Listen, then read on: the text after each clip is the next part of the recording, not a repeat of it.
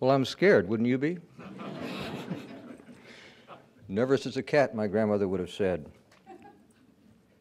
I began in a mood of gratitude.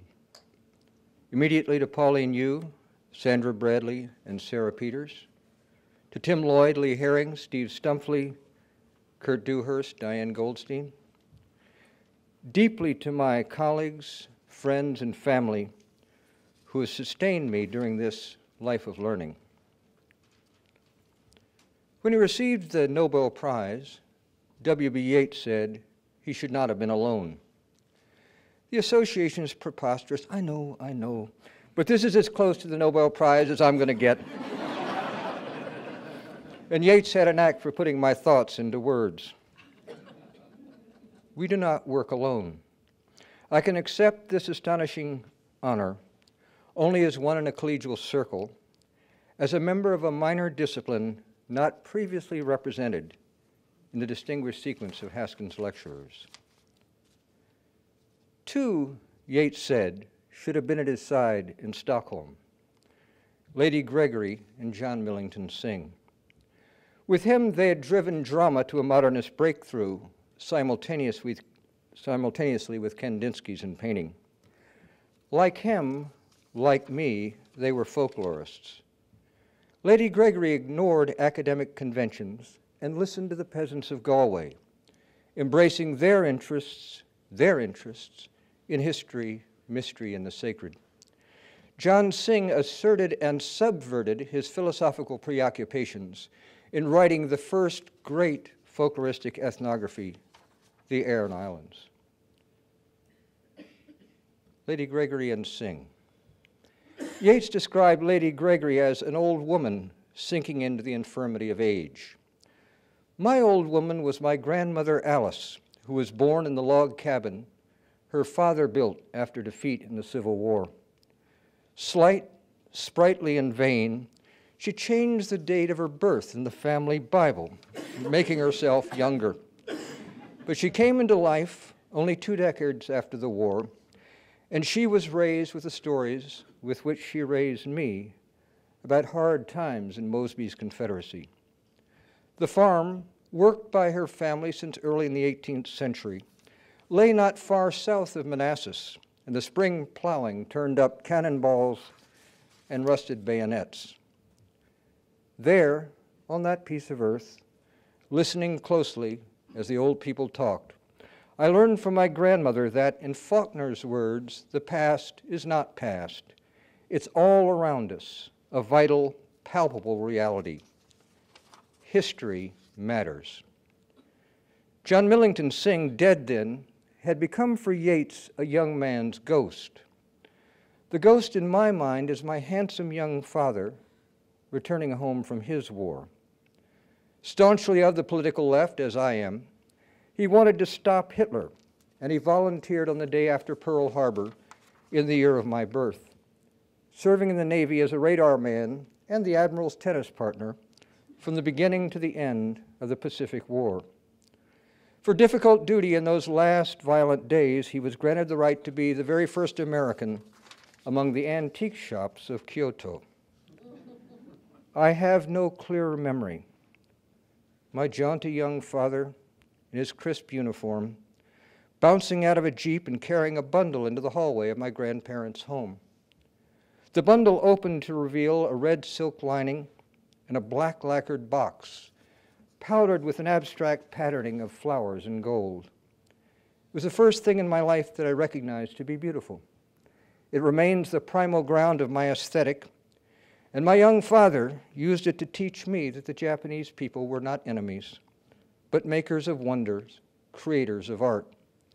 It breaks through the senses to capture the mind with electric directness. Art matters. From my old woman, history. From my young man, art. Before I'd learned to read or given anything much thought, history and art had become the points around which I would swing the ellipse of my life of learning. In time, I would find that the marginal, ruthlessly interdisciplinary discipline of folklore could accommodate both history and art with grace. Folklore provided me at Tulane, Cooperstown, and Penn with kind teachers. I name with love Kenny Goldstein. At Penn in Indiana, it has given me wise colleagues, a multitude of marvelous students, and a beautiful wife, Pravina, who is also a folklorist, a teacher, a field worker, and a writer of books. You understand why I think about Yeats. They should all be standing with me now, for all of them have helped me on my life's mission.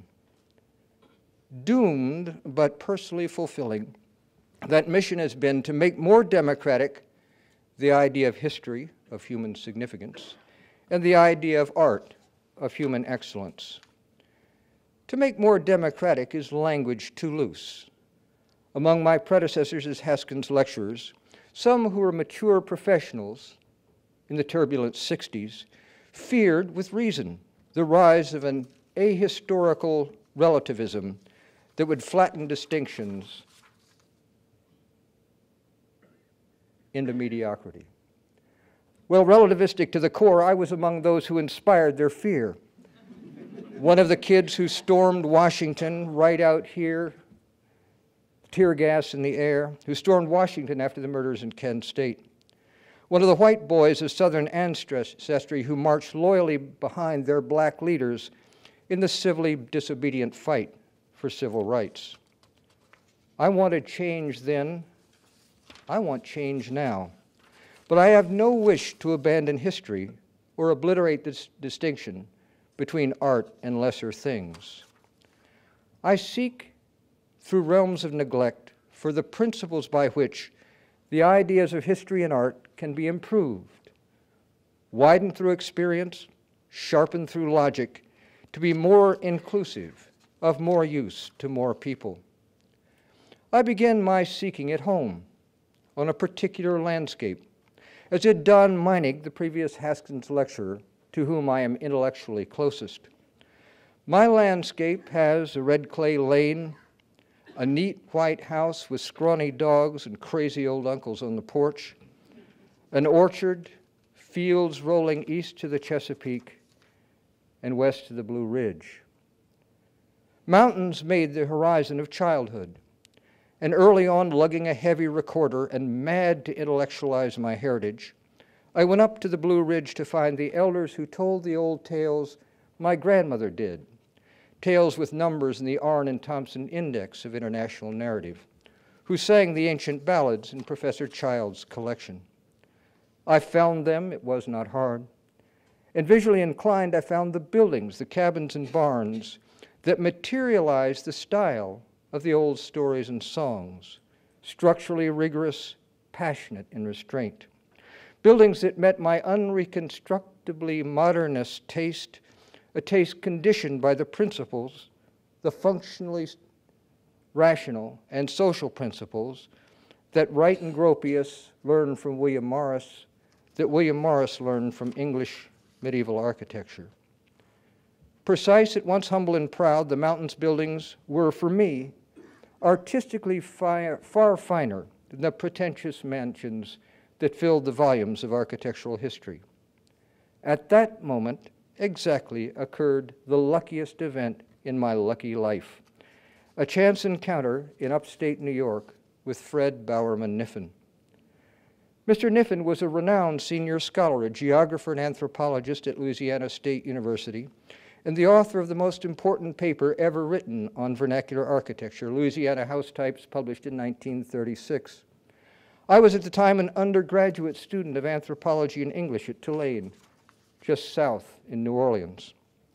I regularly drove north. Mr. Niffen gave me a bed in his garret, showed me all the photographs he'd taken with his old Leica, and he taught me everything. He was my master, my mentor, my chief of men, as Morris was for Yeats, and he graciously welcomed me into collaboration.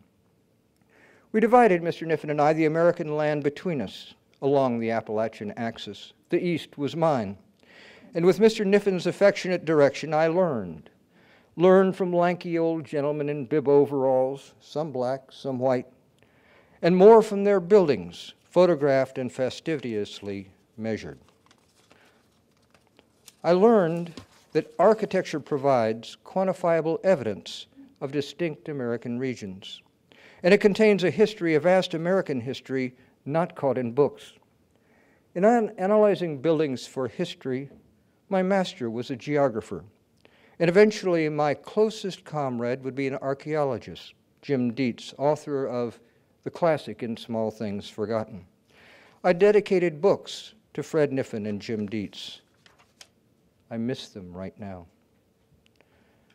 Architecture does not teach a history of smooth evolution, but of the will asserted, of revolutionary moments followed by long stretches of adjustment.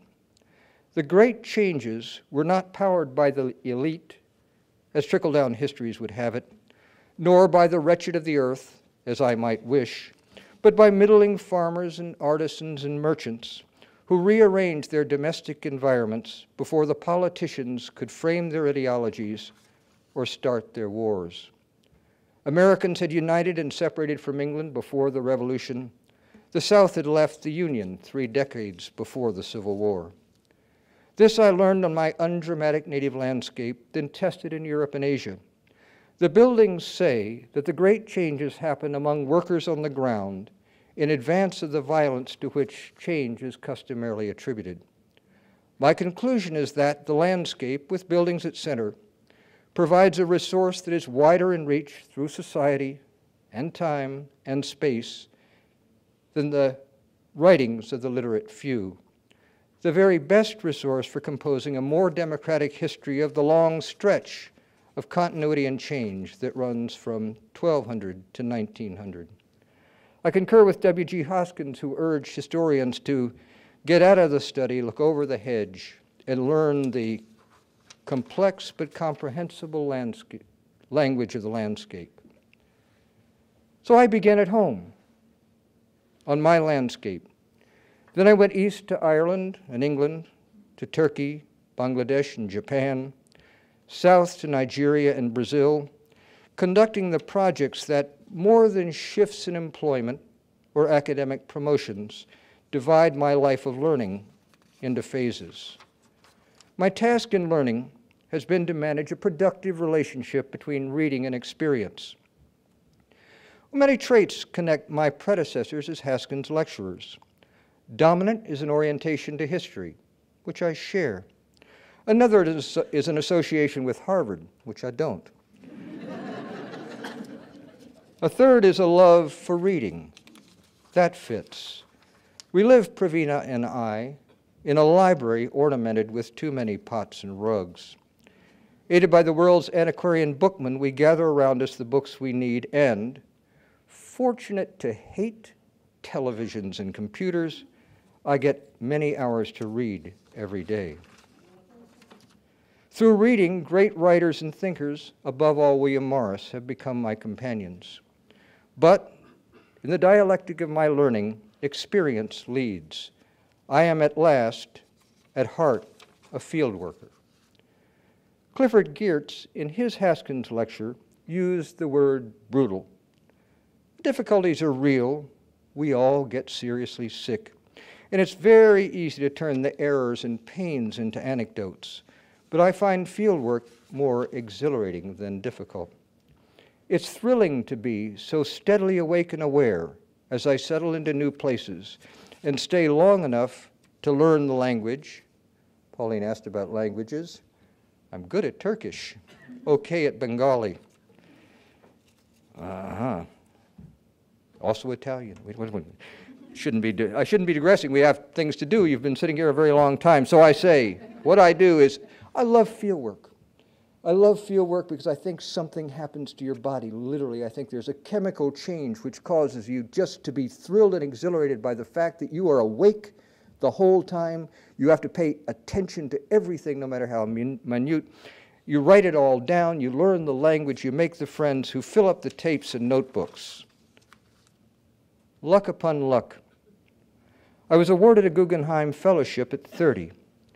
And drawn by her writers, by Yeats and Joyce and Beckett, of course, but more by Eston Evans and Sean O'Sullivan, I chose Ireland. My desire was to do a piece of field work that could meet the standards developed during a scatter of acts in New York and Pennsylvania, Virginia, North Carolina, and Louisiana. Inspired by anthropological ethnographers, in particular Oscar Lewis, my aim was to study a rural community, not one that was isolated into timelessness, but one that was pulled apart and pushed together by the cross currents of history. It was 1972, the bloodiest year of the Troubles, the year of the massacre in Derry, and I settled into a place on the embattled border, Ballymenown at the river's mouth in the county Fermanagh. By day they cut turf and hay and followed the damned old cows. At night they sat by the hearth in the convivial chat of the ceilidh. Meanwhile, newsworthy history surrounded them with helicopters in the air, soldiers on the road, and bombs in the night. To understand, I came into colloquy with Ballymenown's own historians, Hugh Nolan and Michael Boyle, and with their neighbors who did not claim and were not granted the high name of historian, but who were also knowledgeable about their place in its past. Peter Flanagan, Hugh Patrick Owens, the widow's Jimmy Owens. The philosopher among them was Hugh Nolan. He was born in 1896 in the house his grandfather built out of slap brick, and there, farmer, old bachelor, and saint, he lived in one of the house's 2 black rooms. Mr. Nolan had studied in his youth with the historian Hugh McGevney, who was, they say, a great wit and a fine hand at dressing a stack of hay. And he taught me as old Hughie had taught him. During conversations that continued until his death in 1981, I learned Hugh Nolan's idea of history. Hugh Nolan built his historical practice in a series of logical moves. Truth was first. The last time I saw him was in the old men's ward at the Erne Hospital in Enniskillen. Mr. Nolan defined his life's goal as keeping the truth and telling the whole tale. The truth, he knew, is more than the factual. The facts shift and accumulate into contradiction, but the truth, he said, is what collecting and assessing the facts you are willing to live by. Truth guides.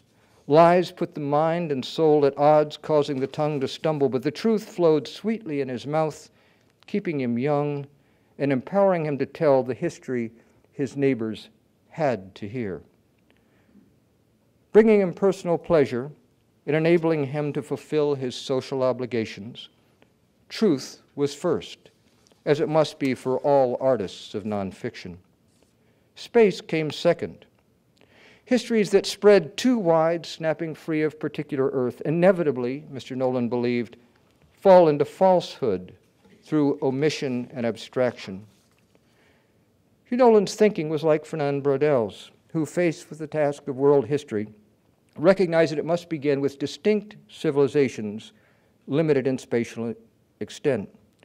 Mr. Nolan's region of responsibility stretched only 10 miles south and west, 8 miles north and east, but still he felt that any single chronological line would omit too much. In his third move, the move to time, and again like Braudel, he divided time into simultaneous streams flowing at different rates. To account for the fast history at the fluttering surface, Hugh Nolan employed the concept of progressive development, an idea that's used too often to explain too much. But he restricted it rigorously and responsibly to the technological sphere, where it sometimes actually works, and he set technological progress against an equal and opposite force of regress in the social sphere. As things get better materially, he argued, they get worse socially. Hugh Nolan lived long, saw much, and summarized by saying, the 2 things happen at the one time. Things get better, and they get worse. Deep time, the historian Mr. Nolan divided into 2 realms, so slow in their motion as to yield the constant conditions of human existence. In the realm of faith, the heroic saints of the Christian dawn arrive in Fermanagh and leave signs on the land, counters to doubt that prove the existence of God. To love one's neighbor is the eternal commandment. In the realm of conflict, the heroic warriors of the Irish past repetitively resist invasion and bring death to their neighbors. Their acts are valiant, their hope is victory, their risk is eternal damnation. That's the message Hugh Nolan delivered to the boys who built the bombs. In a Sartrean manner, within a Brodelian frame, Hugh Nolan and his colleagues exemplified continuity in the interlinked realms of faith and conflict by narrating specific events of spiraling typological significance. Their tales set for their neighbors the dilemma of virtue. The good must love, the brave must fight. In this life, between faith and conflict, there is no choice but choice. So what can we do, the defeated peasants cry at the end of Fontamara. Carry on, said Hugh Nolan. Carry on, he said, and propped his hope with parables, with truth-filled stories about people he'd known, country people, contadini like those who gathered at the small fire in his miserable house. By day, the people of story worked the land, courageously enduring through conditions of famine and war, bodily decay, and dreary labor. At night, in the sociable ring of the Cayley, the gifted among them, George Armstrong, John Broderson, Hugh McGivney, John O'Bray, became stars, glittering against the prevailing darkness with spectacular feats of wit, with hyperbolic Beckettian narratives that made hardship, pain, failure, even death, into a hilarious joke. Set in their historical dilemma, alive in a predicament of violence and deprivation, they found the consolation of art. The consolation of art. So you see, my life of learning, driven by experience, has recapitulated the progress of ethnography. The purpose is always to write honorably and usefully about other people, but once I sought informants to provide texts for my analysis. Then I dug deeper for the native concepts that could improve my interpretations and patterns of presentation. But now I seek colleagues, fellow intellectuals like Hugh Nolan, who, having been trained differently in different conditions, can collaborate in the solution of grand problems that have proved intractable within the confines of our fractured academy. Aspects of Hugh Nolan's thought find parallels in the writing of the great French thinkers who have whirred over history and influenced my work. Marc Bloch, Fernand Braudel, Jean-Paul Sartre, Claude Lévi-Strauss. But Hugh Nolan, bent, blackened, impoverished, but Hugh Nolan, his mind ground sharp by hardship, traded sequence for significance.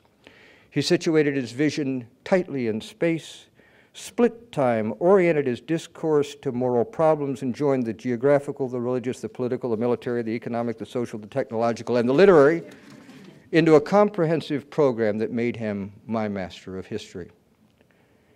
In Mr. Nolan's system, history is the means by which conditions are understood. Art is the means by which they're overcome. History and art. 4 years after Hugh Nolan's death, I found my master of art in Ahmet Şahin. Ahmet Şahin was born in 1906 in Kütahya, an ancient city in western Turkey. The mountains rising around Kütahya carry dümbüldek, a white clay that has been exploited since the 15th century to produce splendid ceramics, ware painted underglaze in a composite body called chini, a word cognate with China. Trained in the workshop of Hafiz Mehmet Emin Effendi, Ahmet Şahin became the leading designer in his city of 10,000 potters. When the cruel wars were over and the Turkish Republic had been established, Ahmet Şahin formed a partnership with Hakkı Çinicioğlu to bring their city's wounded industry back into vitality. Their work challenged and inspired the masters of subsequent generations, Ahmet Şahin's sons, Zafer and Faruk, Zafer's son, Ahmet Hürriyet Şahin, and his wife, Nurten, Hakim Ermuncu, and Sıtkı Olçar, Mehmet Gürsoy, Ibrahim Erder, Mehmet Koçer, Ismail Yiğit. I must say these names. From all of them I learned but Ahmet Shaheen felled the center. We were walking on the street one day when Ahmet Bey stopped and told me I had learned enough to write a book about Turkish art. I should write a book, he said, and he should be its kahraman, its hero. Eventually, I did just that. But intending to compliment him, at that time I called him the son usta, the ultimate master of Kütahya. No, he corrected me. He was the ultimate master of all of Turkey. And now, correcting myself, I would say that Ahmet Shaheen was the greatest master of Islamic ceramics in the 20th century. One of the three most important ceramic artists of the 20th century, along with Bernard Leach in England and Shoji Hamada in Japan. During conversations that ran from my arrival in 1985 to his death in 1996, Ahmet Shaheen offered me the most coherent formulation of an idea of art that was shared widely by Turkish artisans, by the weavers and potters and carpenters and smiths who welcomed and taught me. Ahmet Bey's idea of art, logical and widely applicable, contains direct solutions to our problems. Basic is a definitional problem. Weak definitions do little damage during research on the canonical monuments of Western art, but they befuddle cross-cultural study. Societies develop hierarchies of media, coming to place high value on certain techniques, their allied materials, representational goals, and functions. That's as true in the West as it is in the East. But if the Western appreciation of painting and sculpture is used to separate art from craft and extended to societies different in value, if people are approached as painters and sculptors when, say, textiles and ceramics mean more to them, which is true for most of the world's people, then their excellence will remain out of focus, and during comparison, intellectual inquiry will descend into a rhetoric of Western superiority, an excuse perhaps for an invasion, if not by soldiers, then by educators. Turkish artisans, too, arrange media hierarchically. At the top, they place calligraphy, the beautifully measured inscription of God's word. They rank carpet weaving high and basket making low. But differences of medium and function are not used to separate art from other things. Biographical accidents provide people with different opportunities for self-expression. Some are calligraphers, some make baskets. But what makes art is not chance, but will. The will to dedicate oneself sincerely and completely to the task at hand. Some calligraphies are art, some are not. Some baskets are art, some are not. It depends on the will and skill of the maker. I recall farmers sitting with tea in a village, Karagürmlik in Çanakkale, and talking about hunting. All men use shotguns to kill rabbits for dinner, but one of their neighbors they called a true artist, bir hakiki sanatkar. He blew the brains out of bunnies with consummate elegance. For Ahmet Shaheen, art comes of aşk. Aşk is the passion of lovers separated and pining for embrace, the passion of the Sufi who yearns for reunion with God. It's the passion of artists who, longing for perfection, forget all else and devote themselves utterly to the task at hand. Art for Ahmet Bey does not lie in the eye of the beholder, which is always, he said, less acute than the artist's eye, but in the mind and hand, the heart and soul of the creator. And this thought of Ahmet Shaheen's echoes in writings by Suzuki in Japan, Kumarasamy in India, and Kandinsky at the dawn of modernism in Europe. Not art is the perfunctory, the thing done for money, not love, even if appealing, even if it takes shape as painting or sculpture. Art is passion incarnated through skilled action in any medium. That's what Ahmet Shaheen thought and said, and it is an existentially grounded, portable, rigorous definition of art. Tradition locates another of our problems.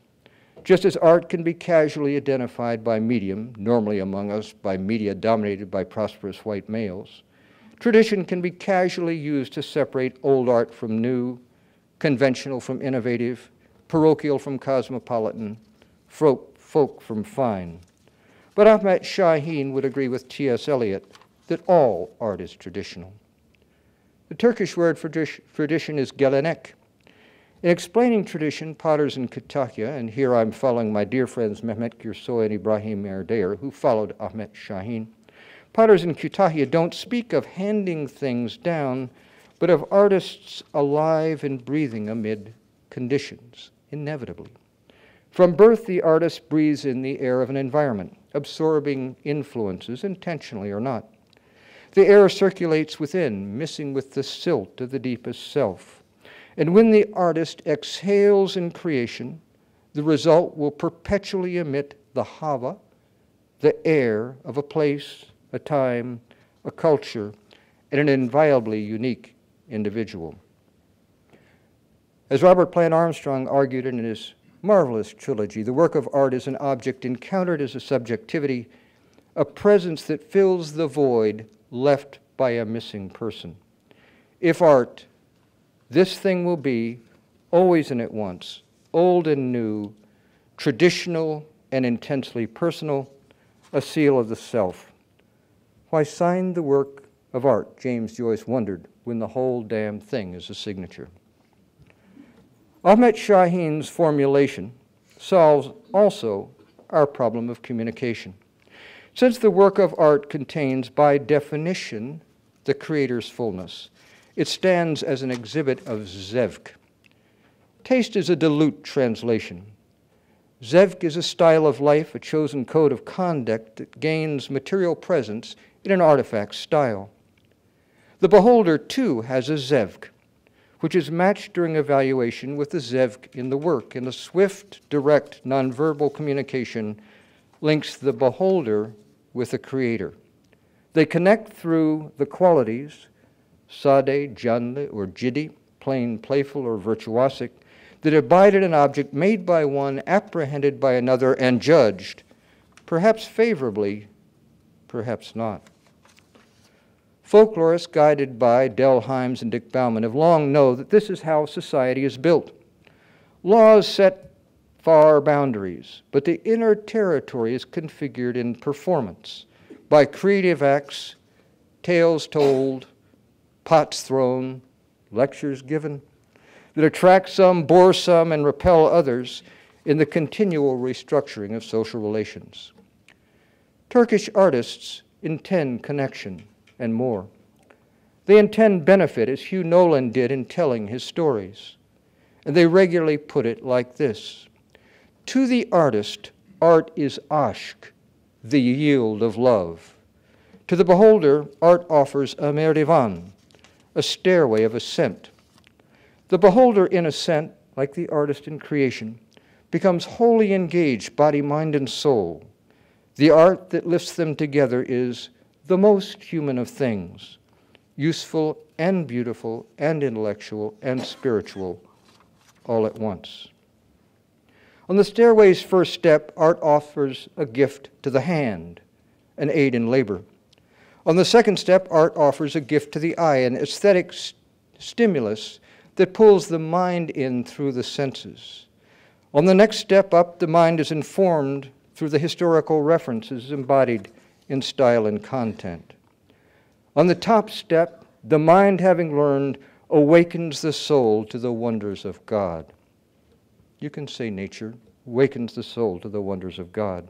God is beautiful and loves beauty, the potters say, and their art is one of the abounding beauties of the earth that, like the signs left on the earth by the Irish saints, bear witness to the existence of God. Turkish artists intend to build a society, not one that is merely connected, but one that is founded on moral precepts and governed by love. Love is the force that drives creation. Love is the force that drives creation.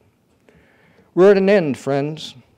Always communicative and moving, and inevitably traditional, an embodiment of taste and devotion, art is, in Ahmet Shaheen's terms, passion incarnate, and in Hugh Nolan's, a gift and a consolation. What we do when we are sincere, engaged, responsible, art is the best that can be managed given the unruly conditions. In our scale of values, though not in Hugh Nolan's, the fictional ranks higher than the factual. Novels get more praise, but scholarship, my work and yours, can be art. And it is art when done with a passion for learning and exposition. It is our art, our consolation, sufficiently fulfilling, I have found, to carry us through these massively disappointing times. Near the Buriganga, in his cramped, damp shot in old Dhaka, Horipada Pal shapes clay into murtis, images of the deities that are worshipped in pujas and temples by his fellow Hindus. Horipada learned his art in the village of Norpara from his beloved grandfather Niroda Prasad Pal. Then he traveled, learning more and rising to be the greatest sculptor in all of Bangladesh. We became close immediately, he said, because in some former life we were married. And we were sitting on the floor of his shop in the outrageous heat, sweating and holding hands, when he told me that his work had not brought him riches or fame, but it fills his days, benefits others, and whatever it is, he says, it is enough. My resources are different. Instead of clay, I have thick notebooks and piles of tape and thousands of photographs. I've got different tools, cheap pens already charged with ink, paper ready ruled. But I set about my daily task with excitement and sincerity, dedicated to the truth. And whatever it is, it has been enough. Thank you very much.